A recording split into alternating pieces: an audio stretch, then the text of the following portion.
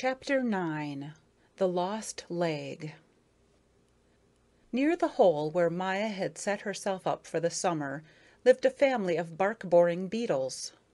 Fridolin, the father, was an earnest, industrious man who wanted many children and took immense pains to bring up a large family. He had done very well. He had 50 energetic sons to fill him with pride and high hopes. Each had dug his own meandering little tunnel in the bark of the pine tree, and all were getting on and were comfortably settled. "My wife," Fridolin said to Maya, after they had known each other some time, "has arranged things so that none of my sons interferes with the others. They are not even acquainted. Each goes his own way." Maya knew that human beings were none too fond of Fridolin and his people, though she herself liked him and liked his opinions, and had found no reason to avoid him. In the morning, before the sun arose and the woods were still asleep, she could hear his fine tapping and boring. It sounded like a delicate trickling, or as if the tree were breathing in its sleep. Later she would see the thin brown dust that he had emptied out of his corridor. Once he came at an early hour, as he often did, to wish her good morning and ask if she had slept well. "Not flying today?" he inquired. "No, it's too windy." It was windy. The wind rushed and roared and flung the branches into a mad tumult. The leaves looked ready to fly away. After each great gust the sky would brighten, and in the pale light the trees seemed balder. The pine in which Maya and Fridolin lived shrieked with the voices of the wind as in a fury of anger and excitement. Fridolin sighed. "I worked all night," he told Maya, "all night. But what can you do? You've got to do something to get somewhere, and I'm not altogether satisfied with this pine. I should have tackled a fir tree." He wiped his brow and smiled in self-pity. "How are your children?" asked Maya pleasantly. "Thank you," said Fridolin. "Thank you for your interest. But," he hesitated, "but I don't supervise the way I used to. Still, I have reason to believe they are all doing well."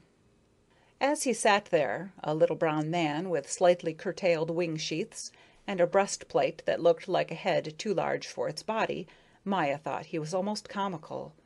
But she knew he was a dangerous beetle, who could do immense harm to the mighty trees of the forest, and if his tribe attacked a tree in numbers, then the green needles were doomed. The tree would turn sere and die. It was utterly without defenses against the little marauders who destroyed the bark and the sapwood. And the sapwood is necessary to the life of a tree because it carries the sap up to the very tips of the branches. There were stories of how whole forests had fallen victims to the race of boring beetles. Maya looked at Fridolin reflectively. She was awed into solemnity at the thought of the great power these little creatures possessed, and of how important they could become. Fridolin sighed and said in a worried tone, "Ah, life would be beautiful if there were no woodpeckers." Maya nodded. "Yes, indeed, you're right. The woodpecker gobbles up every insect he sees." "If it were only that," observed Fridolin, "if it were only that he got the careless people who fool around on the outside, on the bark, I'd say very well, a woodpecker must live too. But it seems all wrong that the bird should follow us right into our corridors, into the remotest corners of our homes." "But he can't. He's too big, isn't he?" Fridolin looked at Maya with an air of grave importance, lifting his brow and shaking his head 2 or 3 times. It seemed to please him that he knew something she didn't know. "Too big? What difference does his size make? No, my dear, it's not his size we are afraid of. It's his tongue." Maya made big eyes. Fridolin told her about the woodpecker's tongue, that it was long and thin and round as a worm and barbed and sticky. "He can stretch his tongue out 10 times my length," cried the bark beetle, flourishing his arm. "You think, now, he has reached the limit. He can't make it the tiniest bit longer. But no, he goes on stretching and stretching it. He pokes it deep into the cracks and crevices of the bark, on the chance that he'll find somebody sitting there. He even pushes it into our passageways, actually into our corridors and chambers. Things stick to it, and that's the way he pulls us out of our homes." I'm not a coward, said Maya. I don't think I am, but what you say makes me creepy. "Oh, you're all right," said Fridolin, a little envious. "You with your sting are safe. A person'll think twice before he'll let you sting his tongue. Anybody'll tell you that. But how about us bark beetles? How do you think we feel? A cousin of mine got caught. We had just had a little quarrel on account of my wife. I remember every detail perfectly.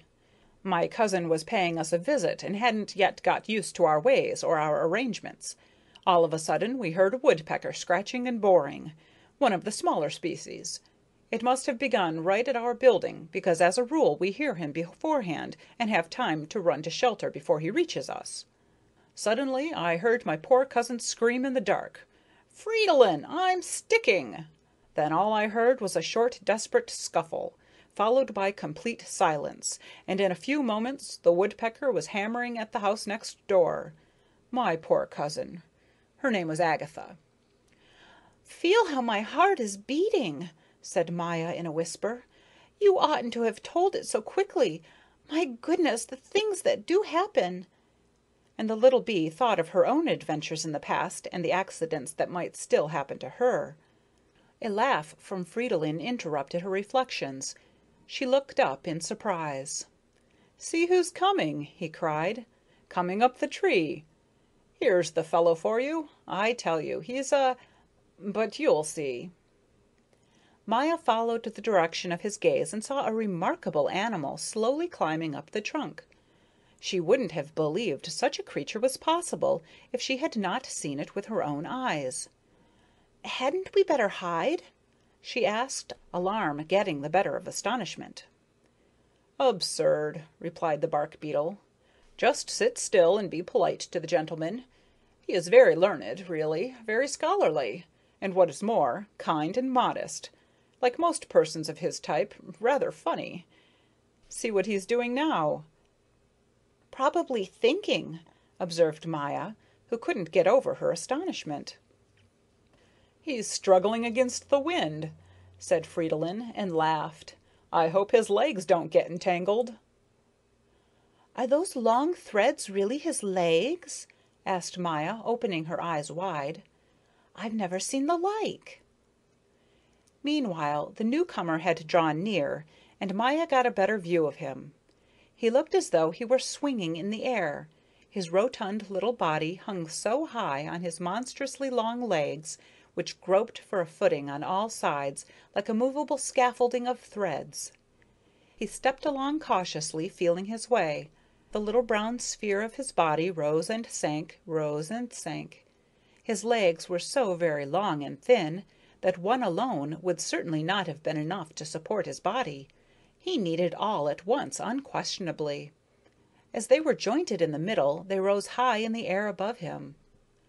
Maya clapped her hands together. Well, she cried, did you ever?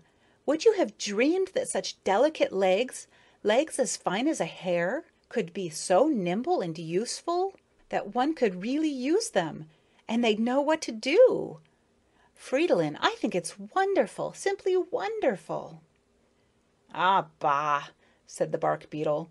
"Don't take things so seriously. Just laugh when you see something funny, that's all." But I don't feel like laughing. Often we laugh at something and later find out it was just because we haven't understood. By this time the stranger had joined them and was looking down at Maya from the height of his pointed triangles of legs. "Good morning," he said. "A real windstorm, a pretty strong draught, don't you think? Or no? You're of a different opinion?" He clung to the tree as hard as he could.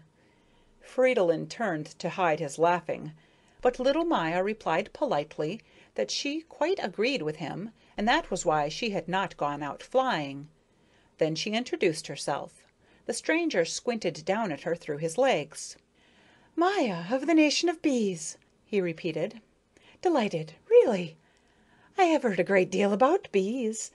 I myself belong to the general family of spiders, species daddy longlegs, and my name is Hannibal.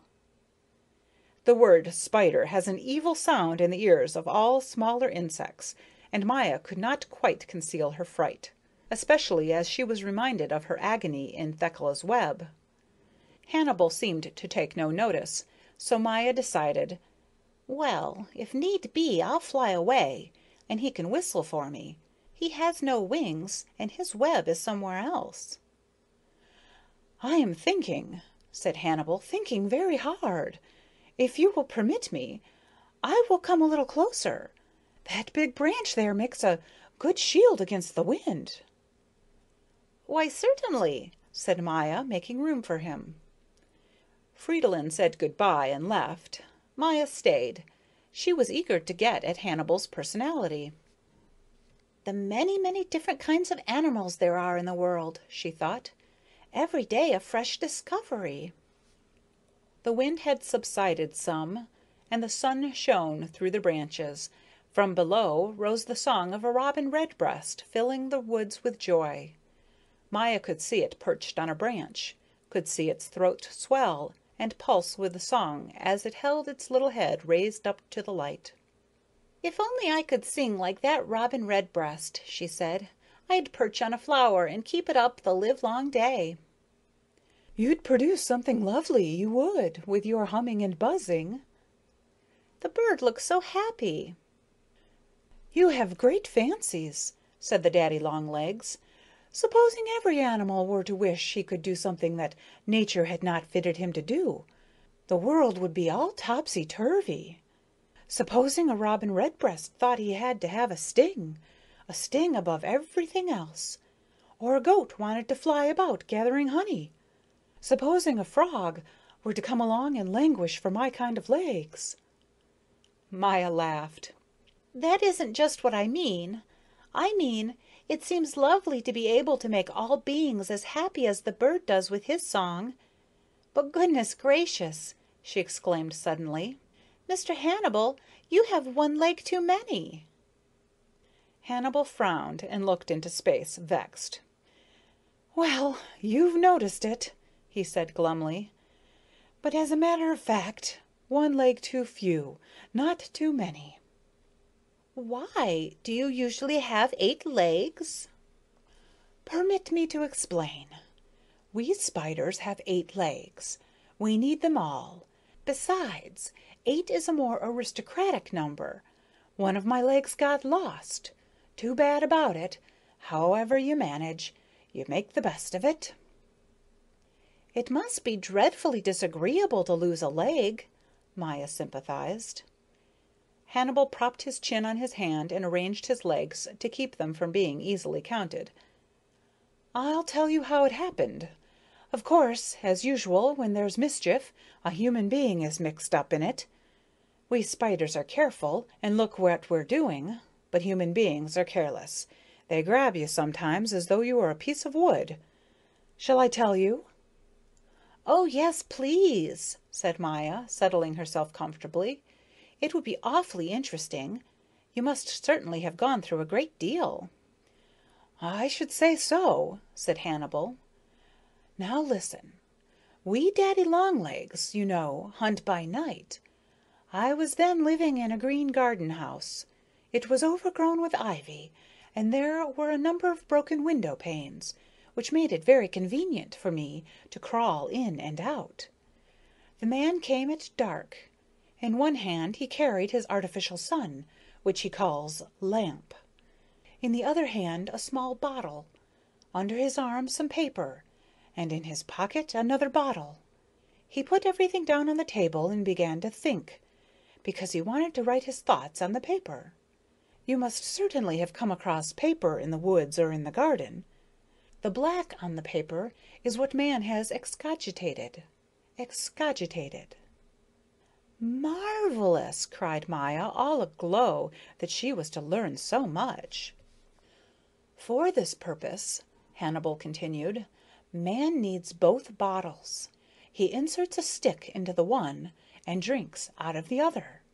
The more he drinks, the better it goes. Of course, it is about us insects that he writes.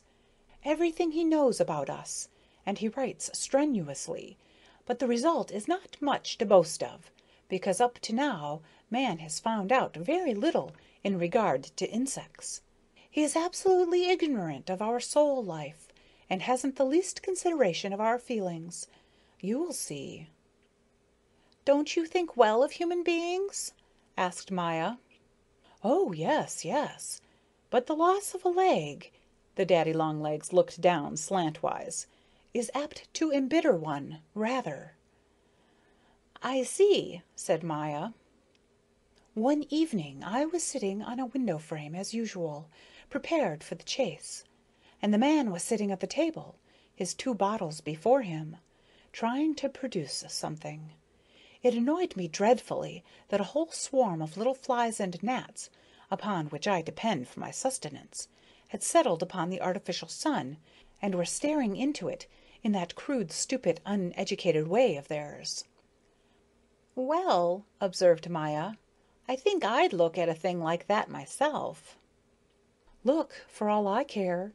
But to look and to stare like an idiot are 2 extremely different things. Just watch once and see the silly jig they dance around a lamp. It's nothing for them to butt their heads about 20 times. Some of them keep it up until they burn their wings, and all the time they stare and stare at the light." "Poor creatures! Evidently they lose their wits." "Then they had better stay outside on the window frame or under the leaves. They're safe from the lamp there, and that's where I can catch them. Well, on that fateful night I saw from my position on the window frame that some gnats were lying scattered on the table beside the lamp, drawing their last breath. The man did not seem to notice or care about them, so I decided to go and take them myself. That's perfectly natural, isn't it?" "Perfectly." "And yet it was my undoing. I crept up the leg of the table very softly, on my guard, until I could peep over the edge. The man seemed dreadfully big. I watched him working, then slowly, very slowly, carefully lifting one leg at a time, I crossed over to the lamp. As long as I was covered by the bottle, all went well, but I had scarcely turned the corner when the man looked up and grabbed me.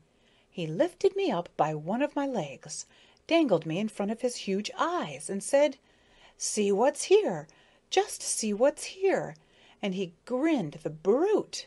He grinned with his whole face as though it were a laughing matter."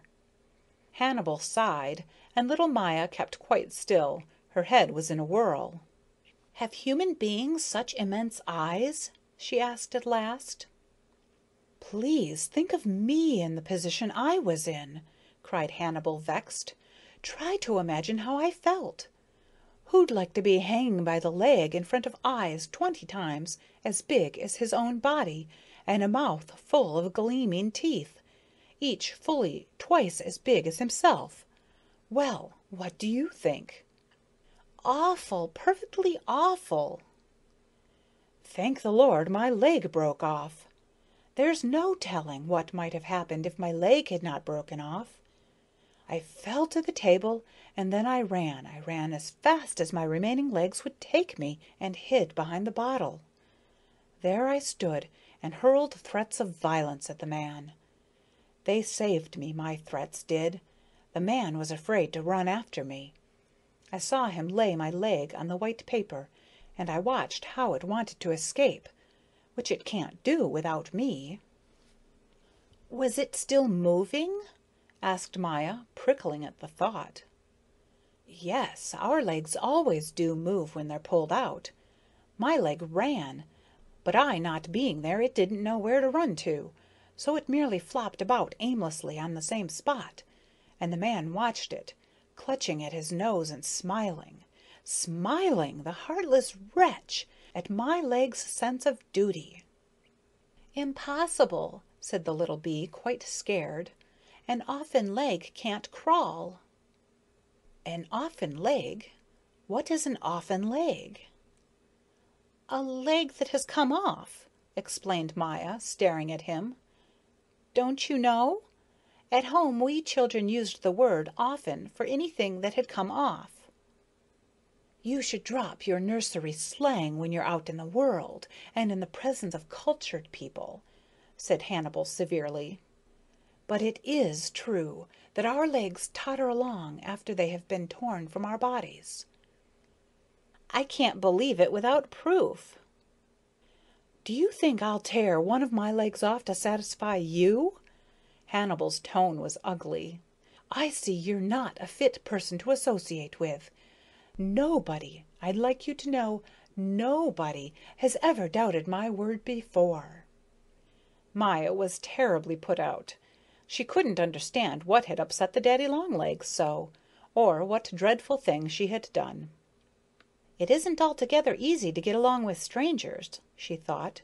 They don't think the way we do, and don't see that we mean no harm. She was depressed and cast a troubled look at the spider with his long legs and soured expression. Really, someone ought to come and eat you up. Hannibal had evidently mistaken Maya's good nature for weakness, for now something unusual happened to the little bee. Suddenly her depression passed and gave way, not to alarm or timidity, but to a calm courage. She straightened up, lifted her lovely transparent wings, uttered her high, clear buzz, and said with a gleam in her voice, "I'm a bee, Mr. Hannibal." "I beg your pardon," said he, and without saying good-by, turned and ran down the tree trunk as fast as a person can run who has 7 legs.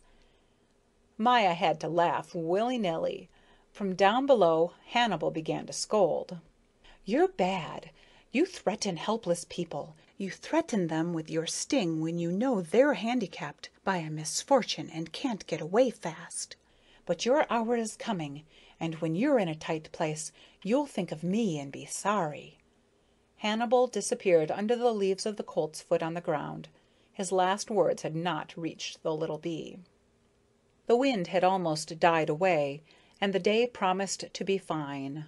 White clouds sailed aloft in a deep, deep blue, looking happy and serene like good thoughts of the Lord. Maya was cheered. She thought of the rich shaded meadows by the woods, and of the sunny slopes beyond the lake. A blithe activity must have begun there by this time. In her mind she saw the slim grasses waving, and the purple iris that grew in the rills at the edge of the woods.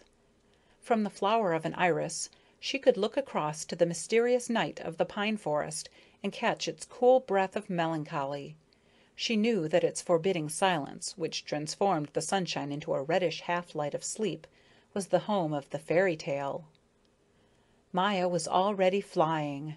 She had started off instinctively, in answer to the call of the meadows and their gay carpeting of flowers. It was a joy to be alive. End of chapter 9. Chapter 10. The Wonders of the Night. Thus the days and weeks of her young life passed for little Maya among the insects in a lovely summer world. A happy roving in garden and meadow, occasional risks and many joys. For all that, she often missed the companions of her early childhood, and now and again suffered a pang of homesickness, an ache of longing for her people in the kingdom she had left. There were hours, too, when she yearned for regular, useful work and association with friends of her own kind. However, at bottom she had a restless nature, little Maya had, and was scarcely ready to settle down for good and live in the community of the bees. She wouldn't have felt comfortable. Often, among animals as well as human beings, there are some who cannot conform to the ways of the others. Before we condemn them, we must be careful and give them a chance to prove themselves, for it is not always laziness or stubbornness that makes them different. Far from it. At the back of their peculiar urge is a deep longing for something higher or better than what everyday life has to offer. And many a time young runaways have grown up into good, sensible, experienced men and women. Little Maya was a pure, sensitive soul, and her attitude to the big, beautiful world came of a genuine eagerness for knowledge and a great delight in the glories of creation. Yet it is hard to be alone even when you are happy, and the more Maya went through, the greater became her yearning for companionship and love. She was no longer so very young. She had grown into a strong, superb creature with sound, bright wings, a sharp, dangerous sting, and a highly developed sense of both the pleasures and the hazards of her life. Through her own experience she had gathered information and stored up wisdom, which she now often wished she could apply to something of real value.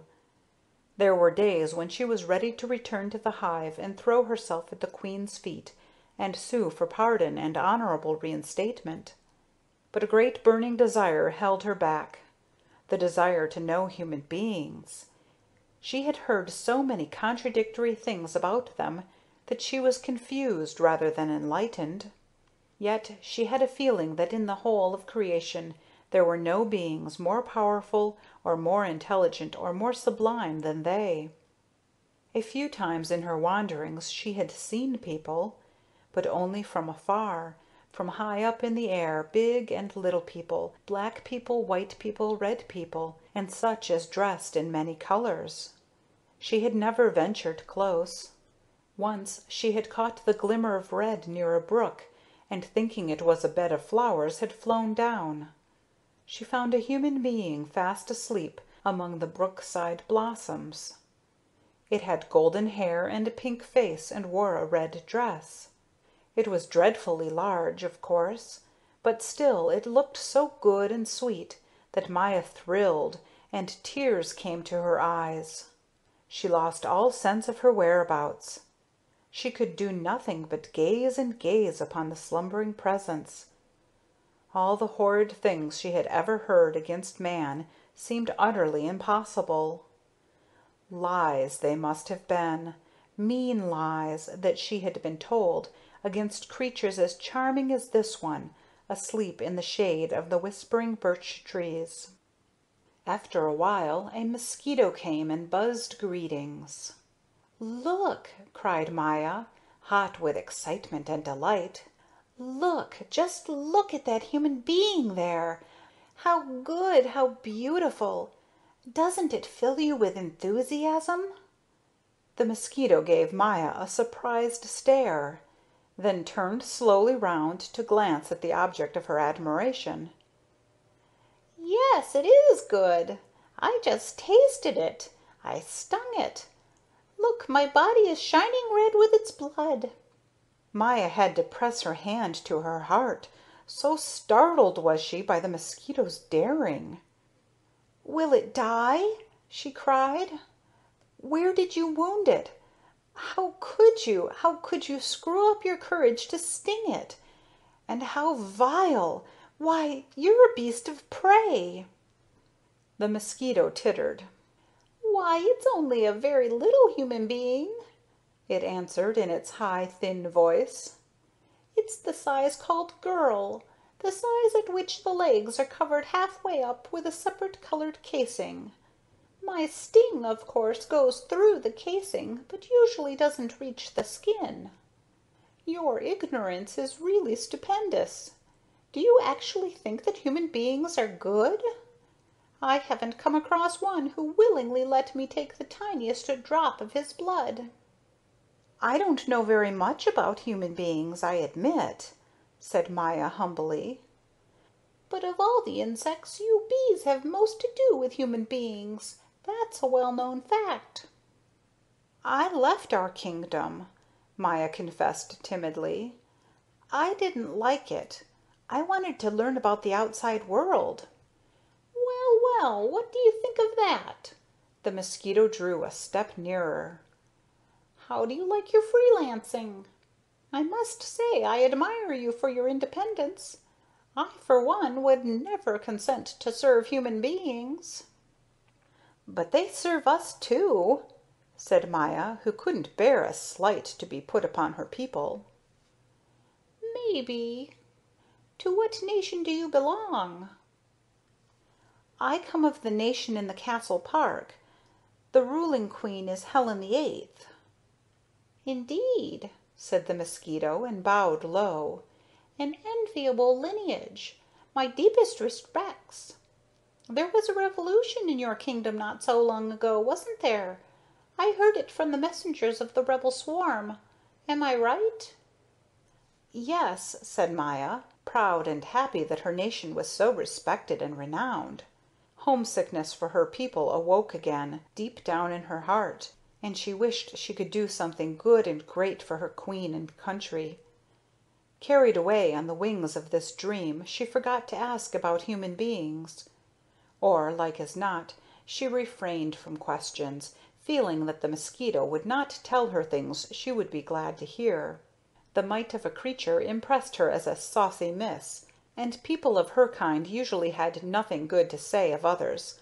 Besides, she soon flew away. "I'm going to take one more drink," she called back to Maya. "Later I and my friends are going flying in the light of the westering sun. Then we'll be sure to have good weather tomorrow." Maya made off quickly.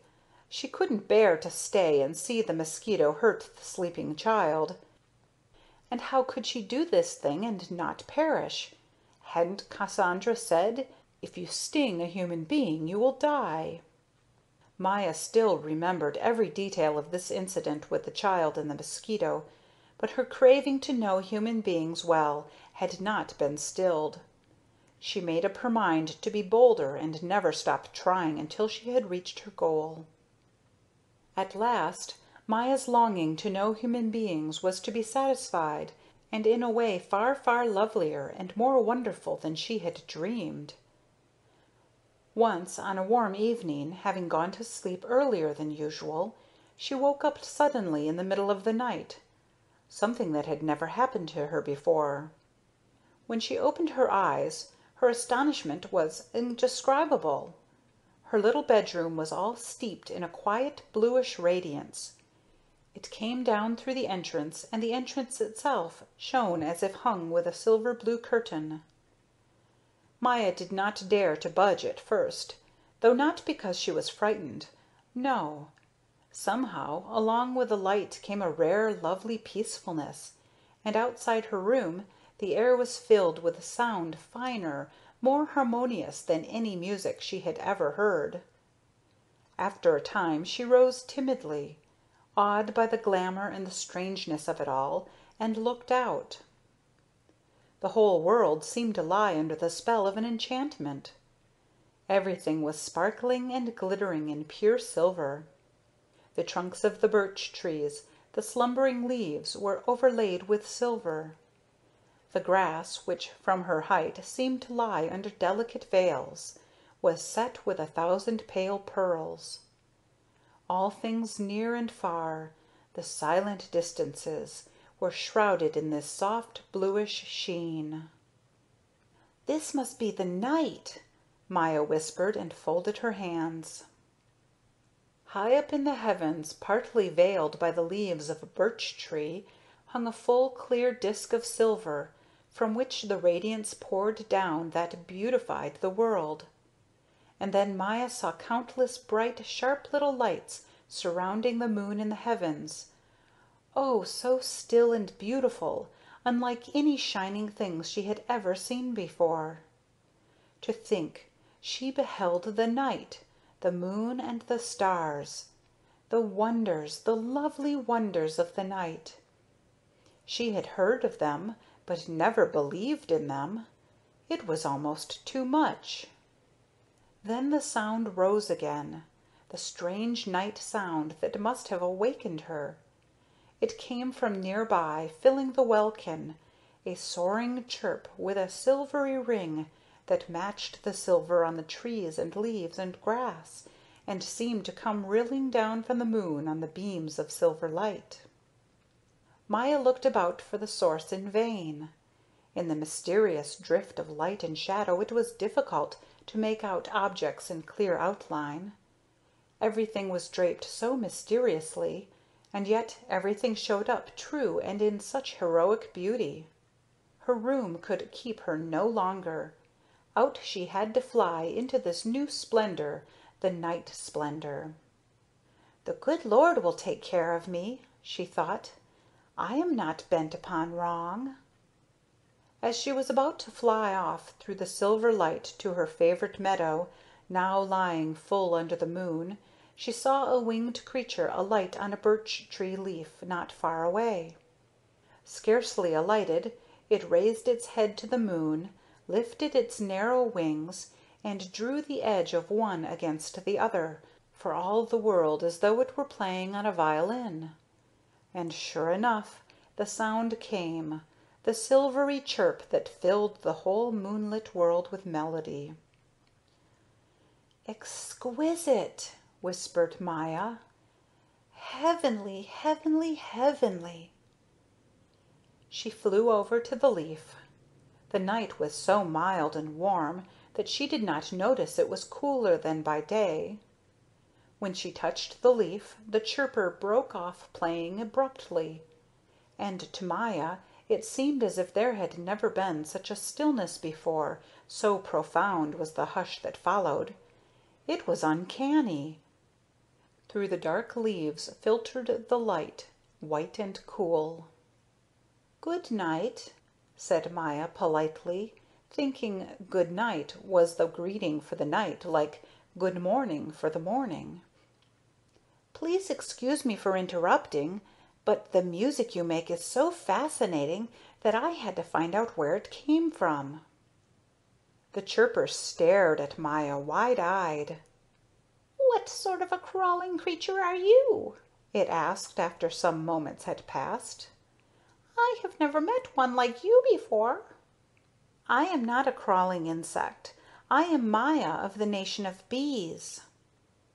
"Oh, of the nation of bees, indeed. You live by day, don't you? I have heard of your race from the hedgehog. He told me that in the evening he eats the dead bodies that are thrown out of your hive." "Yes," said Maya, with a faint chill of apprehension. "That's so. Cassandra told me about him.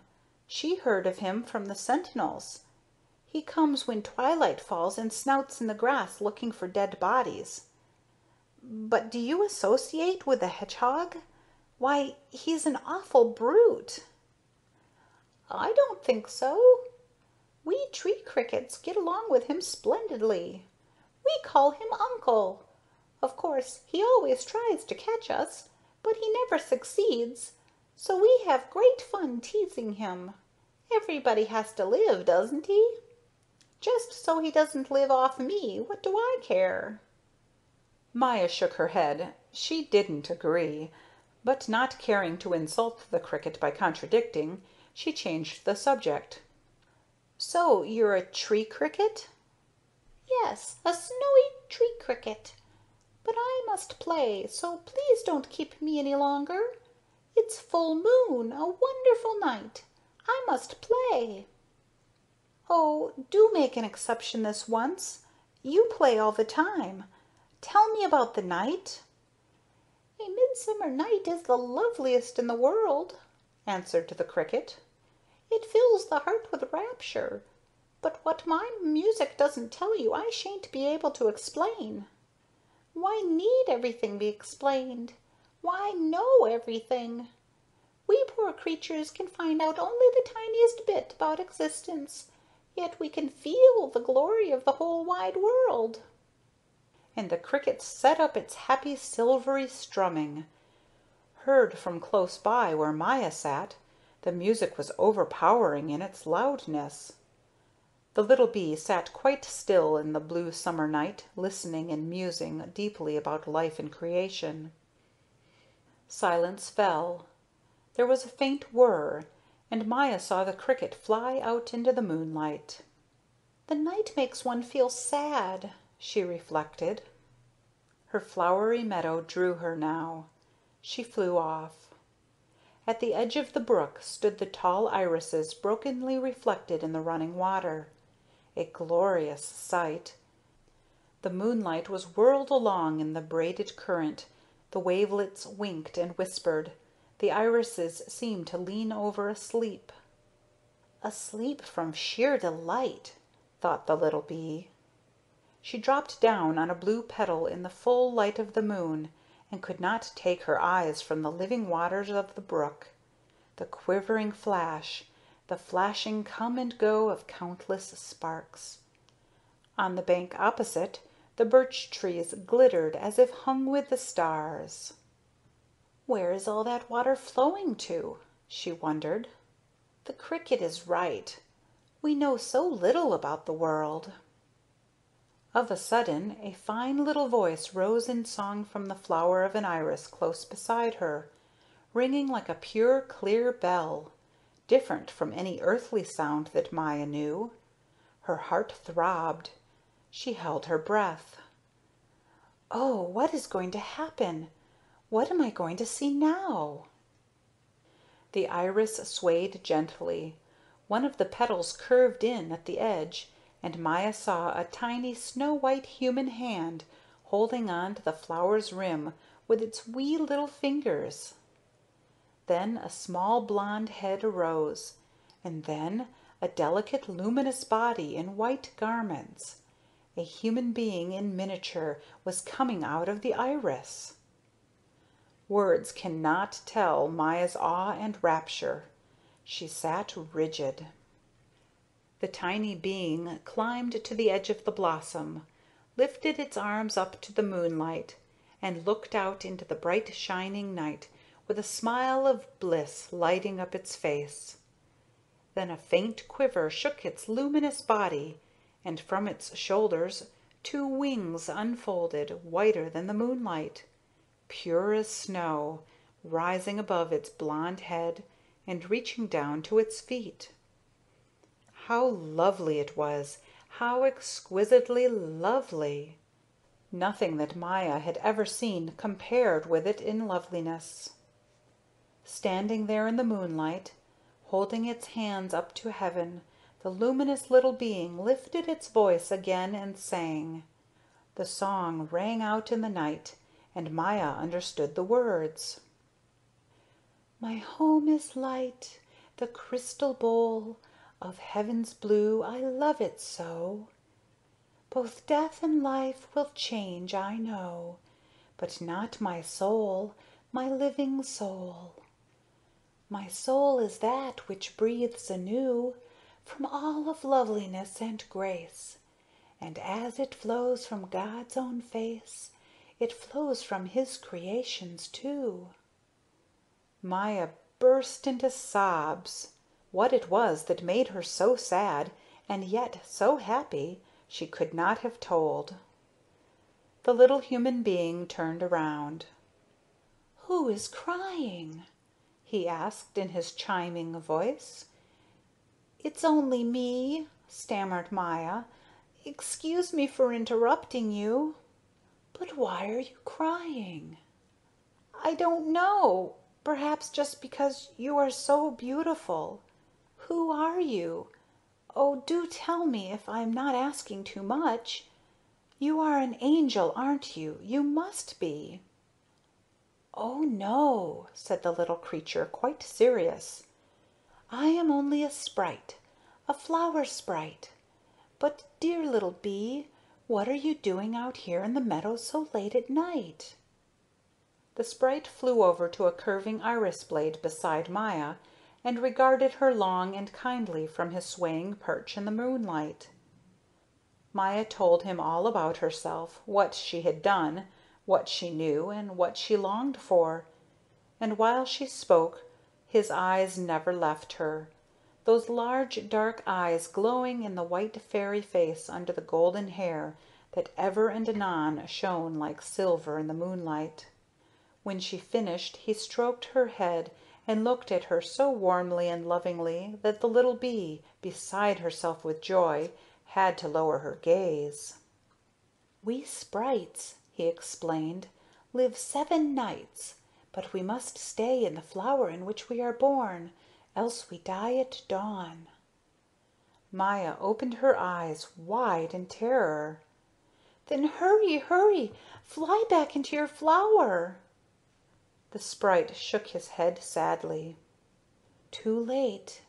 But listen, I have more to tell you. Most of us sprites are glad to leave our flowers never to return, because a great happiness is connected with our leaving. We are endowed with a remarkable power.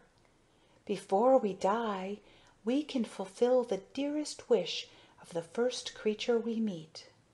It is when we make up our minds seriously to leave the flower for the purpose of making someone happy that our wings grow." "How wonderful!" cried Maya.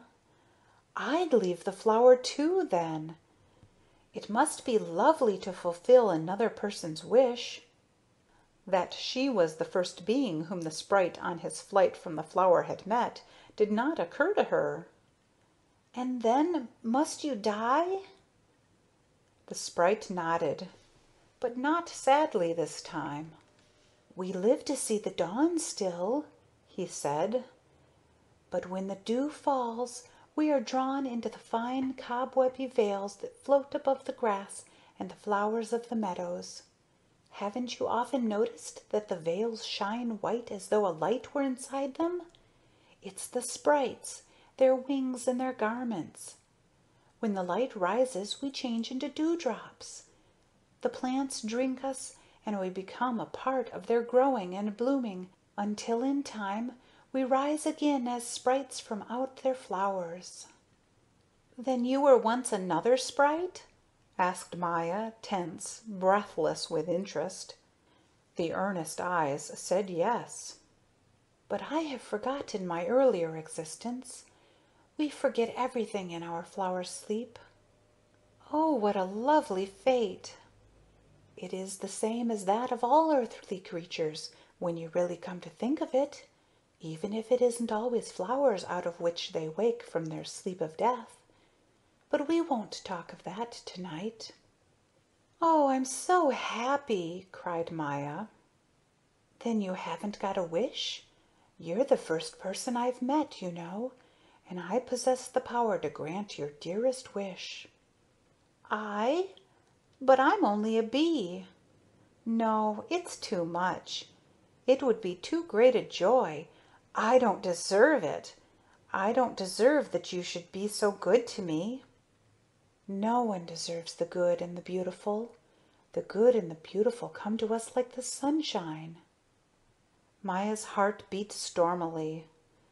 Oh, she did have a wish, a burning wish, but she didn't dare confess it.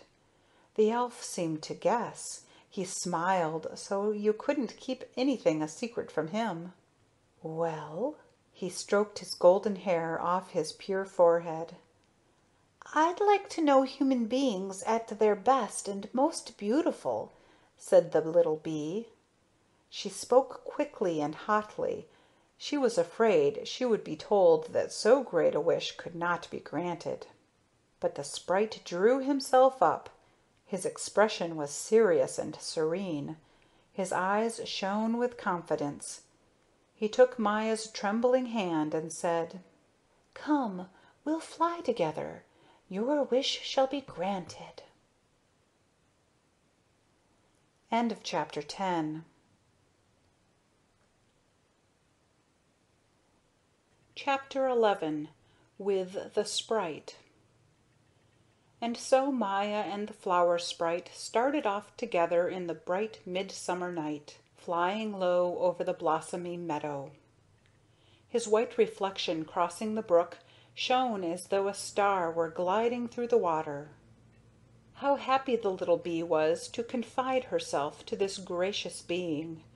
Whatever he were to do, wherever he were to lead her, would be good and right, she felt. She would have liked to ask him 1,000 questions had she dared. As they were passing between a double row of high poplar trees, something whirred above them. A dark moth, as big and strong as a bird, crossed their way. "One moment! Wait 1 moment, please," the sprite called. Maya was surprised to see how readily the moth responded.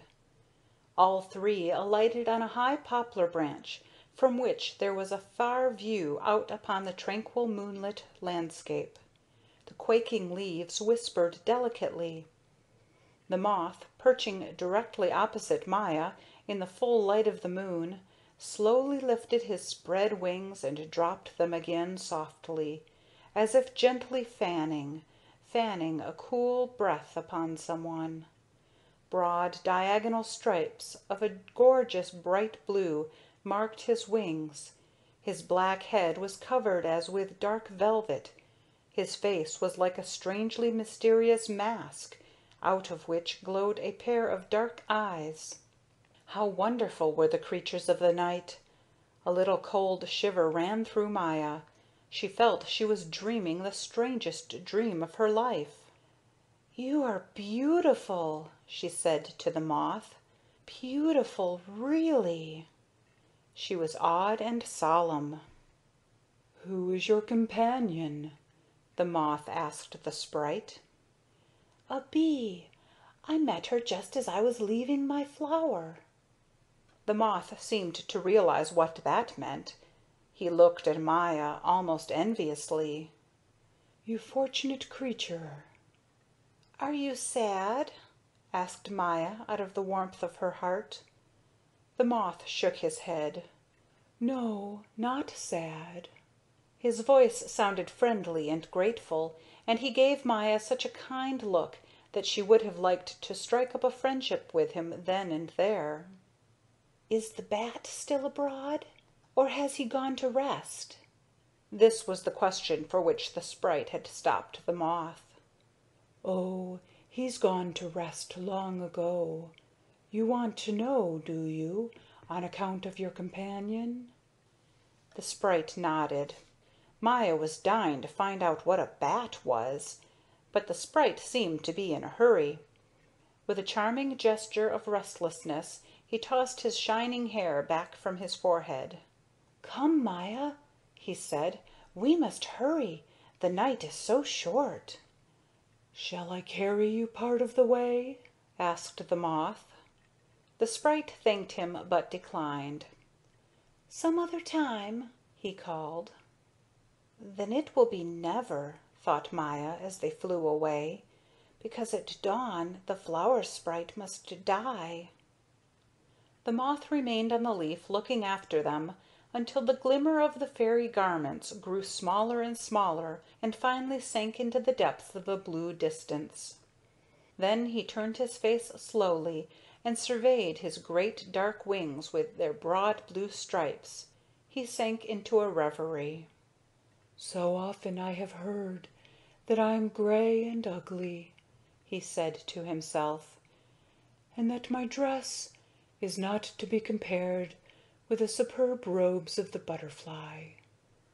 But the little bee saw only what is beautiful in me, and she asked me if I was sad. I wonder whether I am or not.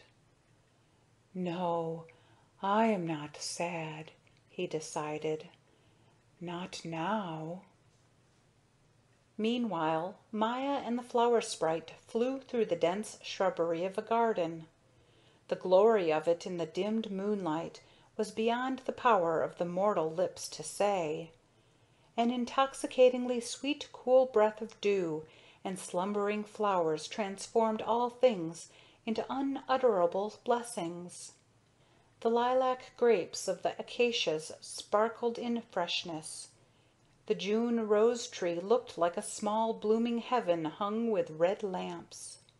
The white stars of the jasmine glowed palely, sadly, and poured out their perfume as if, in this one hour, to make a gift of their all. Maya was dazed. She pressed the sprite's hand and looked at him. A light of bliss shone from his eyes. "Who could have dreamed of this?" whispered the little bee. Just then she saw something that sent a pang through her. "Oh!" she cried. "Look! A star has fallen. It's straying about and can't find its way back to its place in the sky." "That's a firefly," said the flower sprite without a smile. Now, in the midst of her amazement, Maya realized for the first time why the sprite seemed so dear and kind. He never laughed at her ignorance, On the contrary, he helped her when she went wrong. They are odd little creatures, the sprite continued. They carry their own light about with them on warm summer nights and enliven the dark under the shrubbery where the moonlight doesn't shine through. So Firefly can keep tryst with Firefly even in the dark. Later, when we come to the human beings, you will make the acquaintance of one of them." "Why?" asked Maya. "You'll soon see." By this time they had reached an arbor completely overgrown with jasmine and woodbine. They descended almost to the ground. From close by, within the arbor, came the sound of faint whisperings. The flower sprite beckoned to a firefly. "Would you be good enough," he asked, "to give us a little light? We have to push through these dark leaves here. We want to get to the inside of the jasmine arbor." "But your glow is much brighter than mine." "I think so too," put in Maya, more to hide her excitement than anything else. "I must wrap myself up in a leaf," explained the sprite, "else the human beings would see me and be frightened. We sprites appear to human beings only in their dreams." "I see," said the firefly. "I am at your service. I will do what I can. Won't the great beast with you hurt me?" The sprite shook his head no, and the firefly believed him. The sprite now took a leaf and wrapped himself in it. The gleam of his white garments was completely hidden. Then he picked a little bluebell from the grass and put it on his shining head, like a helmet. The only bit of him left exposed was his face, which was so small that surely no one would notice it. He asked the firefly to perch on his shoulder, and with its wings to dim its lamp on the one side so as to keep the dazzle out of his eyes. "Come now," he said, taking Maya's hand. "We had better climb up right here." The little bee was thinking of something the sprite had said. As they clambered up the vine, she asked, "Do human beings dream when they sleep?" "Not only then. They dream sometimes even when they are awake. They sit with their bodies a little limp, their heads bent a little forward, and their eyes searching the distance, as if to see into the very heavens. Their dreams are always lovelier than life. That's why we appear to them in their dreams." The sprite now laid his tiny finger on his lips, bent aside a small blooming sprig of jasmine, and gently pushed Maya ahead. "Look down," he said softly. "You'll see what you have been wishing to see." The little bee looked and saw two human beings sitting on a bench in the shadows cast by the moonlight, a boy and a girl, and the girl with her head leaning on the boy's shoulder, and the boy holding his arm around the girl as if to protect her.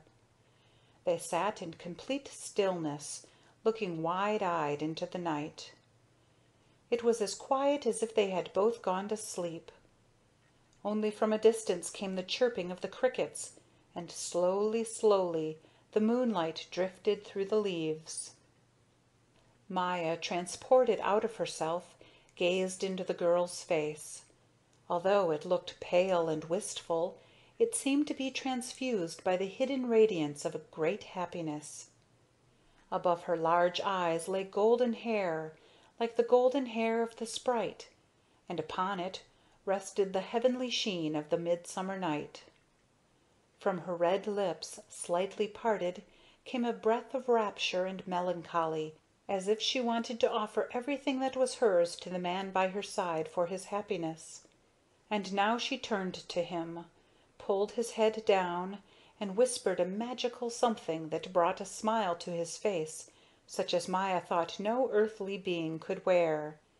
In his eyes gleamed a happiness and a vigor as if the whole big world were his to own, and suffering and misfortune were banished forever from the face of the earth. Maya somehow had no desire to know what he said to the girl in reply. Her heart quivered as though the ecstasy that emanated from the two human beings was also hers. "Now I have seen the most glorious thing that my eyes will ever behold," she whispered to herself. "I know now that human beings are most beautiful when they are in love." How long Maya stayed behind the leaves without stirring, lost in looking at the boy and girl, she did not know. When she turned round, the firefly's lamp had been extinguished. The sprite was gone. Through the doorway of the arbor far across the country on the distant horizon showed a narrow streak of red. End of chapter 11.